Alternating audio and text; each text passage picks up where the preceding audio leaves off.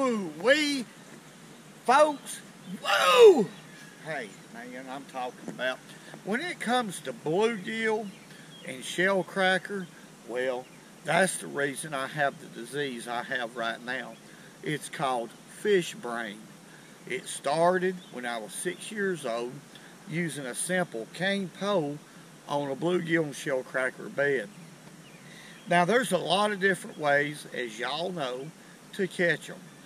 But one of the ways that I really love to use, or one application that I love to use, is ultralight reels and rods, very light line, 2 pound, 1 pound test line, under a cork and a jig. I'm going to tell you why.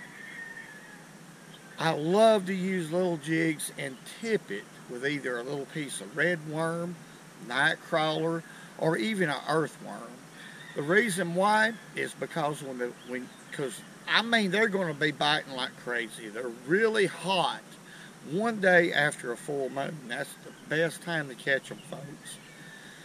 They really start accumulating on these beds anywhere from 2 to 3 days before a full moon and 2 or 3 days after. So you have about 6 or 7 days where you really catch these fish when they're bedding.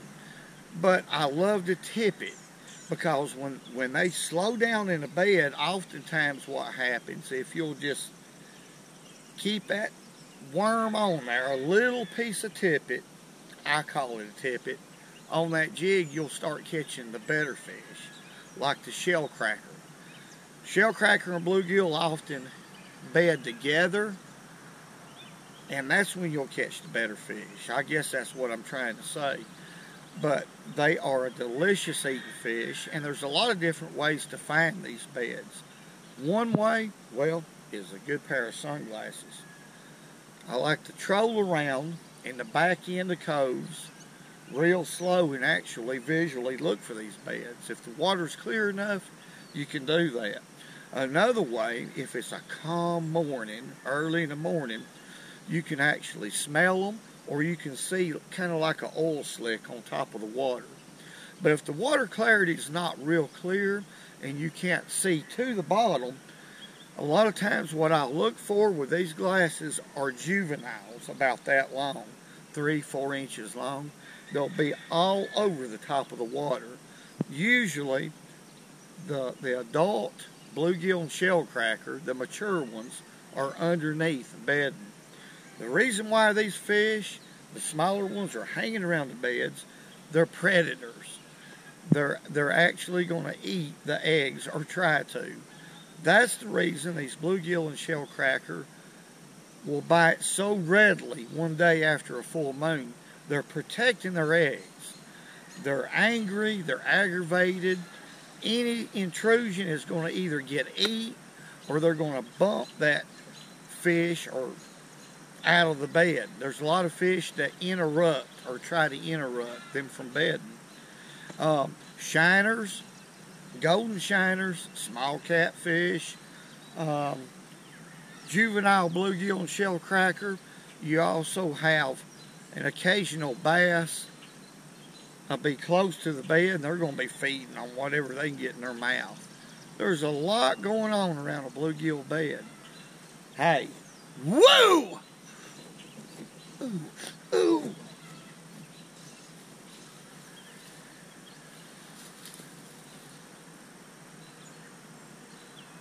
I'm using 2 pound test line, vicious, high vis, a small float, and a little old bitty jig. Let me show it to you. Right there, little bitty one. I have that tied with Palomar knot because it's 2 pound test line. Tip it with either a red worm, a piece of night crawler, and in this case I'm using fiddle worms, or which is a type of earthworm. I'll get it out in a minute. Anything like that. Another good option, of course, would be crickets. Now, it don't take a big piece at all. Probably about half of that right there to get the job done. But like I'm saying, I tried with a jig and they didn't want to touch it. Just the jig alone. But when they get locked down on bed, it don't make any difference what crosses that bed. Look here, there's a fish. It's full of them. But you gotta have a tippet on there. Now tomorrow, when they lock down on bed, it'll be a different story. I've found this to be true many a times. This is a good one right here. Golly. Now that is some mighty fine eating right there, folks. I like them a lot better than crappie. I just scale them, cut their heads off, and fry them whole. That's how Mama Sue likes them. That's how I like them. I used to fillet them, but I'm going to tell you, the skin gives that fish a lot better taste. A whole lot better taste. In my opinion. Everybody's different on that, but watch this. Watch this right here. See, he's done on there. Golly. Now this is the way I prefer fishing. Matching the tackle to the fish that you're fishing for. See, I'm having a hard time with this bluegill. Or shellcracker. This could be a shellcracker. He's pulling awful hard. But I'm having a hard time. Now it's just a big gill. Because of this light outfit. Look at there. My goodness. Now the limit right here is 30. You can catch 30 of these. And at this rate, it won't take long to catch 30. I guarantee you. We're going to have to get us another earthworm. We call them fiddle worms. I've explained why, because that's the technique that the old timers come up with to be able to get these to come out of the ground. It's called fiddling with a saw. These worms right here have a particular smell about them, and shellcracker love them. But I've done caught about 7 or 8 bluegill right here real quick. I'm not sure if there's any shellcracker mixed up with them. A lot of times they'll mix up with them, and a lot of times they'll crossbreed, and you'll have a beautiful fish between the two. And a hard pulling fish, may I add, and a good eating fish. But I don't believe there's any shellcracker on this bed right here. But there's plenty of bluegill. Look here, there he is. That little size 8 hook that I have in that jig head, we may let this one go. This one is the smallest one I've caught yet. That size 8 is a perfect size, I think. And even a size 10 works real well on these bluegill. Let's let that one go. That one, you could eat it if you was hungry, no doubt. But he ain't quite big enough.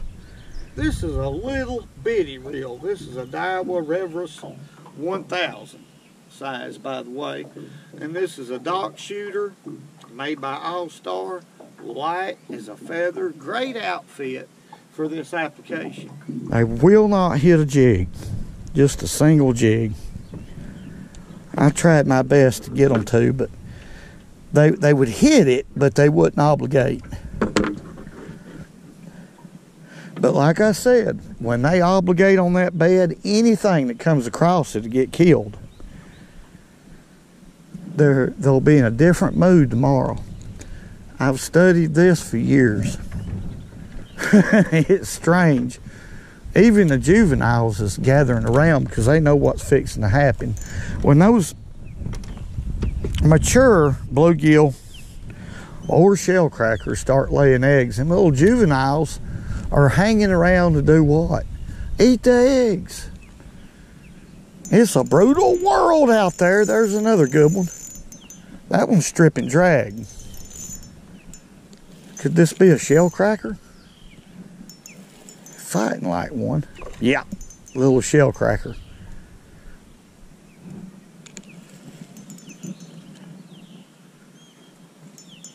Yep, little shell daddy. Right there. I'm gonna let him go. They're gonna have to be big for me to keep them from here on out.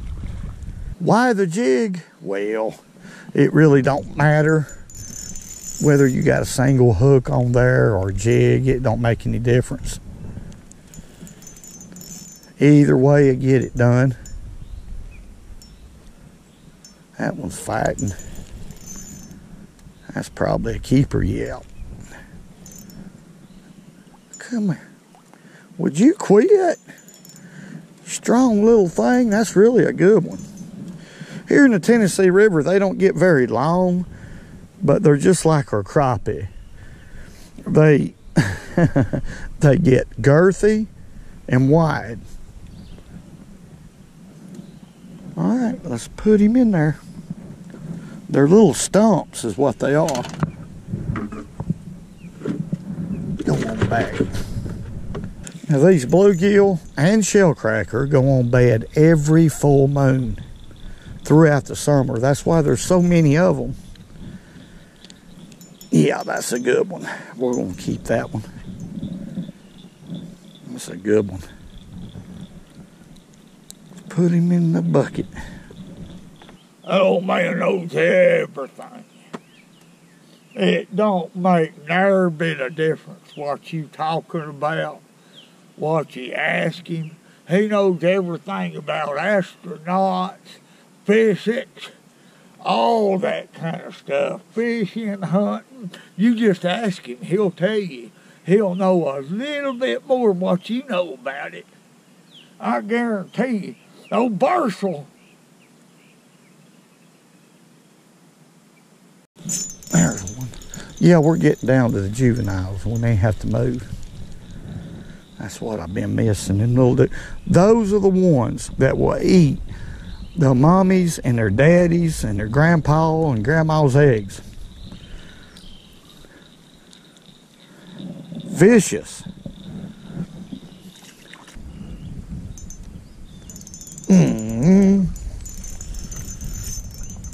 That's a shellcracker. They fight a lot different. Look at him. Than a bluegill does. They're a little bit stronger. That's a good size to eat right there. Looky there. That's actually a good shellcracker.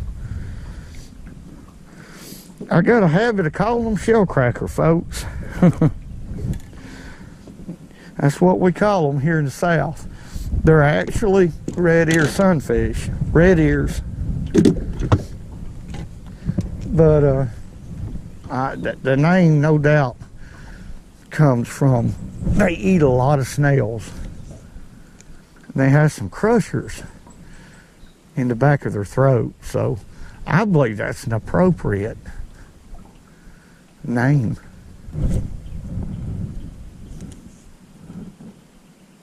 There he goes. That might be him right there.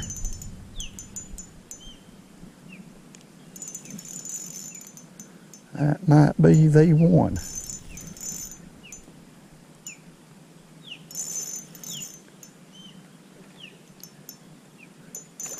Yeah. Yeah, that's a good shellcracker. Quit. Look at there, what a shell daddy. That's number 30. Well, folks, let's check our catch out right here. There's 30 of them in there, exactly 30. Shellcracker and bluegill, good uns, delicious eating. There's a couple cold-colors in there, and I bet they'd taste real good with that good slime on there. Well, folks, I tell you, ultralight fishing, well, it's a lot of fun.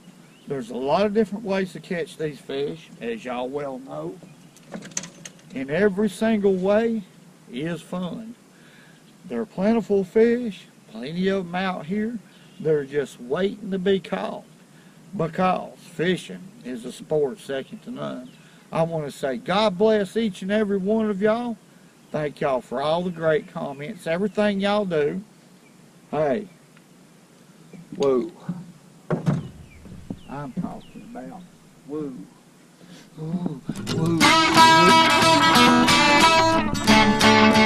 And remember, go fishing when you can, because it's good for you.